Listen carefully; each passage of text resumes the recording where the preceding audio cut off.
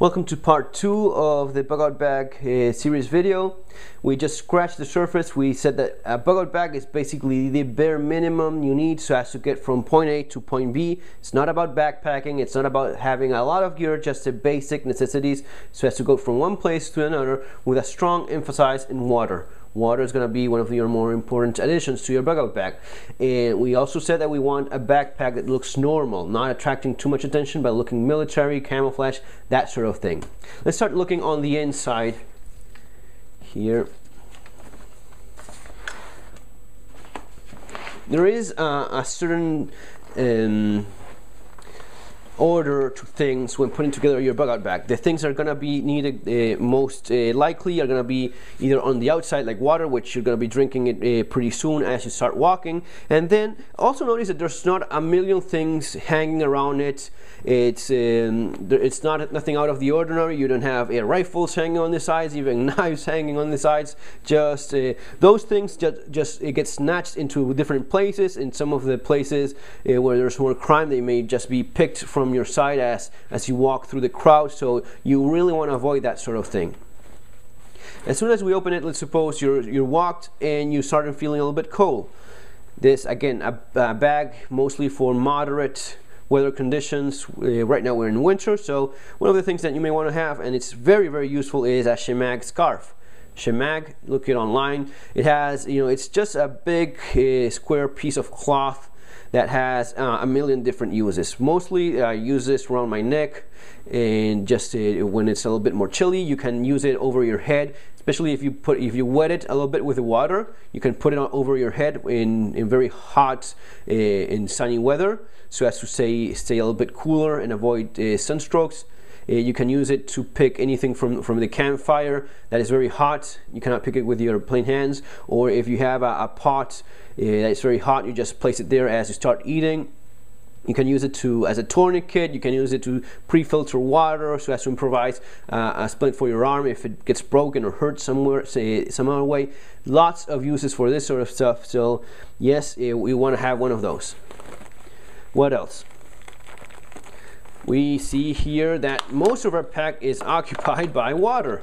2 liters of water. These bottles, there's nothing fancy about them, but they just work. These are very strong. You will see in most places people have these. They last for a very long time and can take quite a bit of abuse. Just a light way of having those 2 liters of waters that I want to add to my bug out bag. Food. In terms of food, you will notice that I just have a small bag with, and this is, this would be maybe even more than you actually need. This is maybe if you have someone else, a kid that may be with you and needs more food. So for walking back home 40-50 miles, you don't need food, guys. You need water. Water is by far a priority rather than food. Food, you can go a day, 2 days without eating food and you're gonna be fine. If it's a longer march, you may need a few of these energy bars or protein bars and such. As you see, there's nothing here to cook. I don't need any extra pots, pans, or stove. Just the glucose dextrose energy tablets. One of you guys mentioned that they're not good. It is basically sugar. It's just basic energy for your body for a walk back home. Energy drinks as well. A little bag of dried fruits and some chocolate. This is gonna be more than enough if you have to go 2 days walking back home. You're gonna be you're gonna be out of your comfort zone, of course, but you already are, and food is not one of those things. Guys, there's also the issue of the more you eat, the more water you need, so as to process it as well. And liquids, water being a priority, not food. That's why we go this way. Again, don't put the stuff you would take to a camping trip lasting for a week and eating healthily every single day. It's about getting back home, and if it's 2 or 3 days walking, then this is going to be enough. A powerful flashlight. This is something that I'd like to add basically to a bug bag that may be needed during an emergency. If one of your family members gets lost, gets injured, you're in a search and rescue situation, having a flashlight is going to be making that all easier.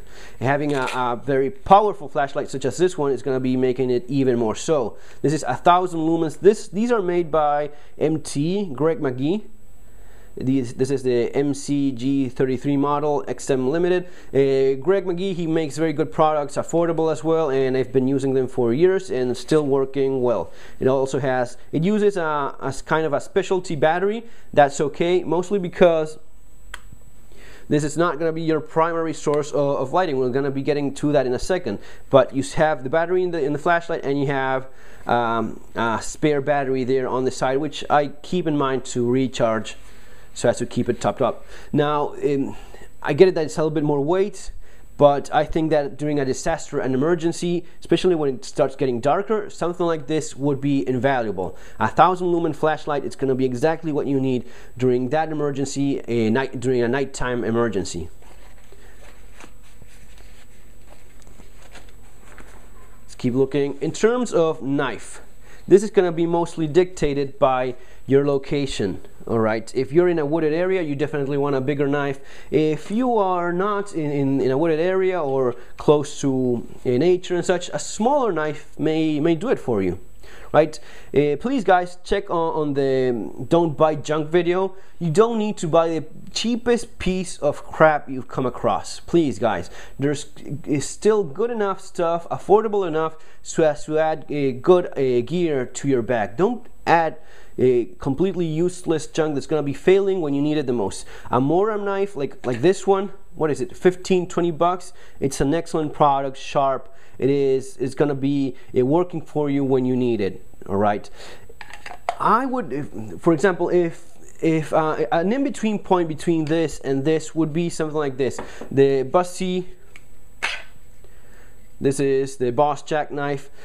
A knife of this size, this quality, is going to be doing things beyond what you would call from a typical knife, right? It's going to be able to pry, it's going to be able to chop, use as a hammer, it's going to be able to take abuse that a normal knife won't. Now these are expensive. I think that was Jerry Bussy, the actual owner of Bussy Knives, who used one of his own knives to pry open a car door during a car accident on the road. He came across a car accident, needed to be pried open. He used one of his own knives, and of course it did do well.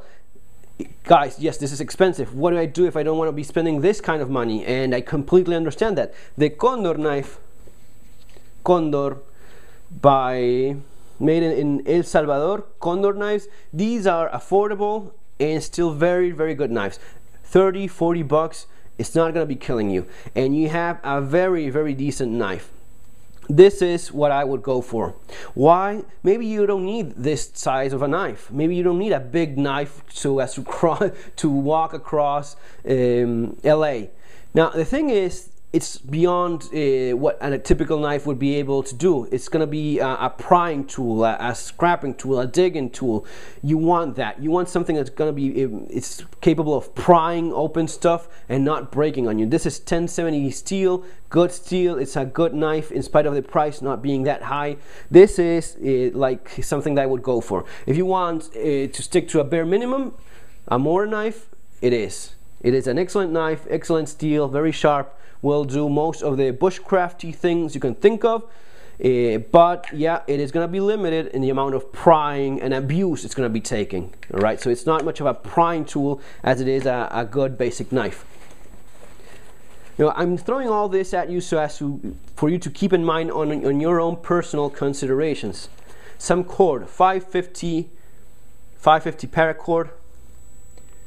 Changing modes again. No, that's okay. 550 paracord has a bunch of different uses. No, this is not a rappelling cord. No, this is not something you would want to hang on to for your life.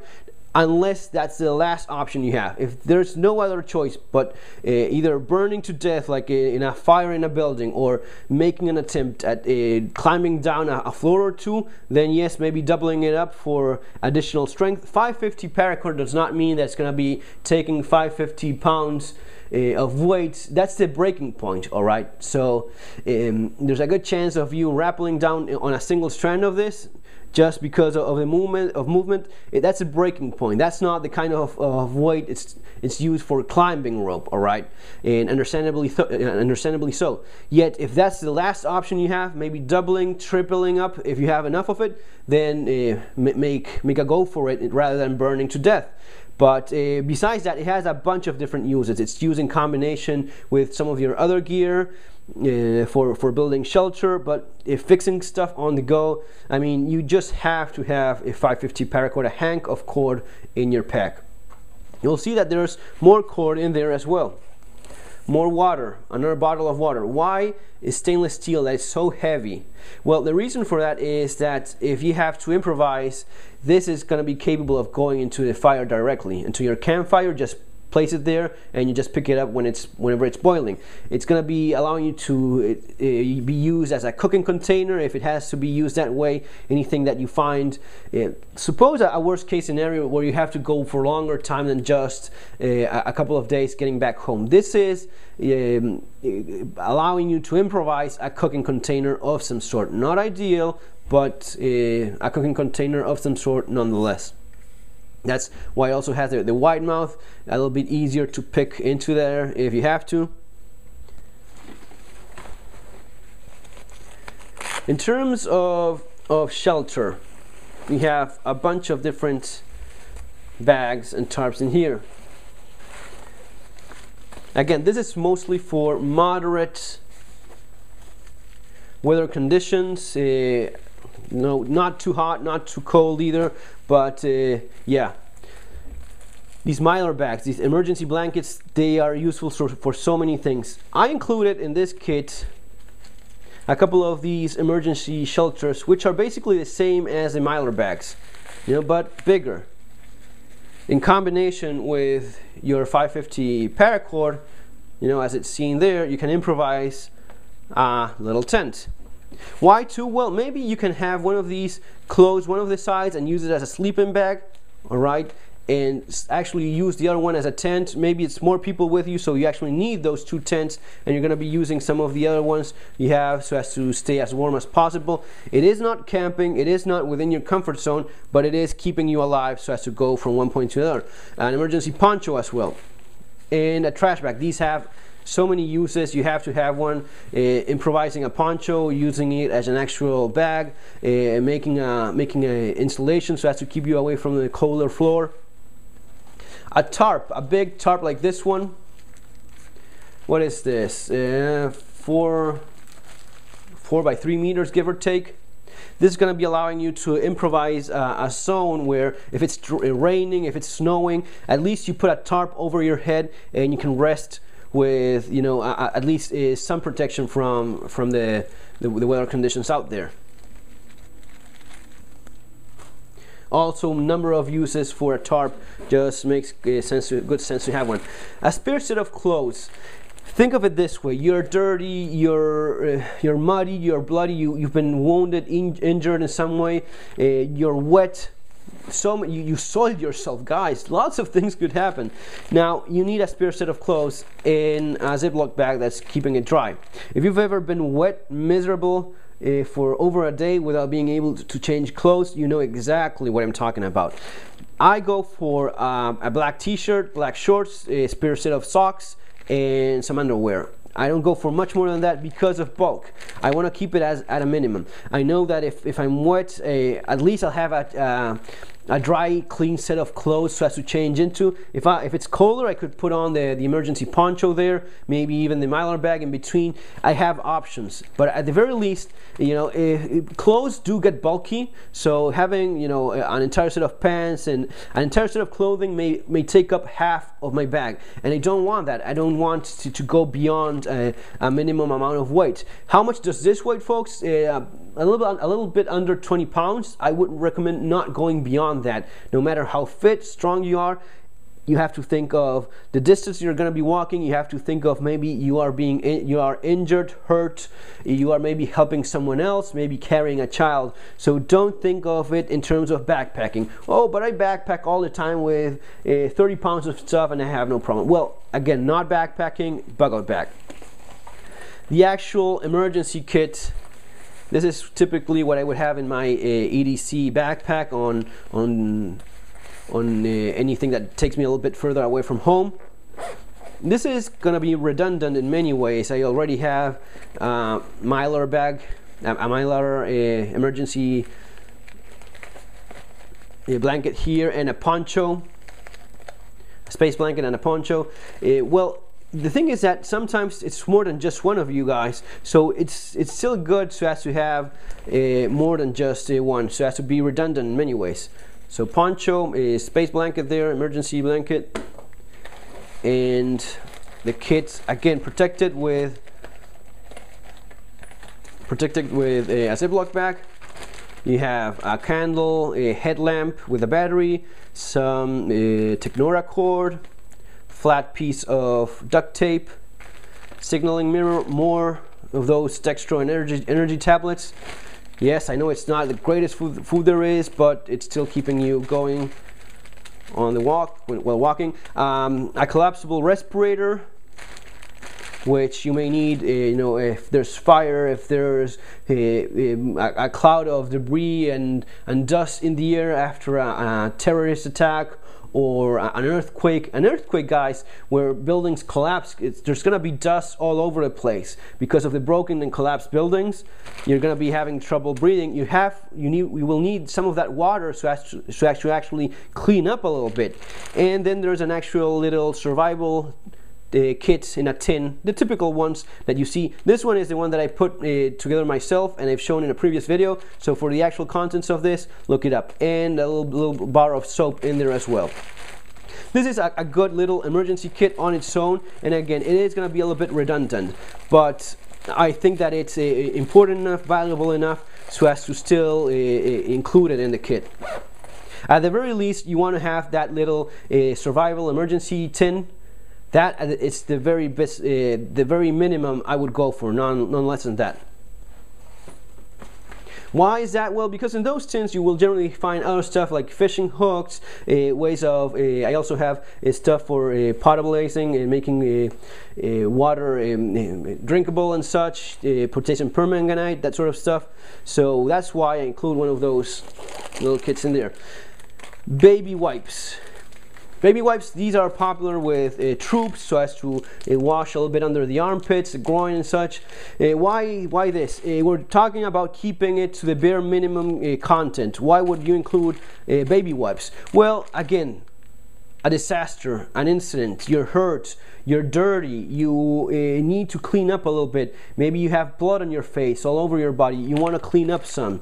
This is not a shower, but it's as good as it comes on the go. All right, it's as good as it comes in terms of what you can keep in a backpack. Is this basic necessity? Is this essential so as to get you from point A to point B? Maybe not. But it's gonna be doing so much for you in terms of psychological comfort. You know, walking 40, 50 miles, or maybe walking a couple of days while completely dirty without being able to clean up is gonna be having a major impact on you. So this, I think that in spite of the size and weight, I think it's still valuable enough, important enough so as to add it. Not to mention, again, maybe you're not on your own, maybe you have kids, maybe you have another person with you and they need that sort of help. Again, if it's an earthquake, something like that, you will want to clean up a little bit as well. So guys, that's basically what we have on this main compartment. Gonna be doing a separate video for the rest of the stuff. So take care, see you on our final number 3 video on bug out bags.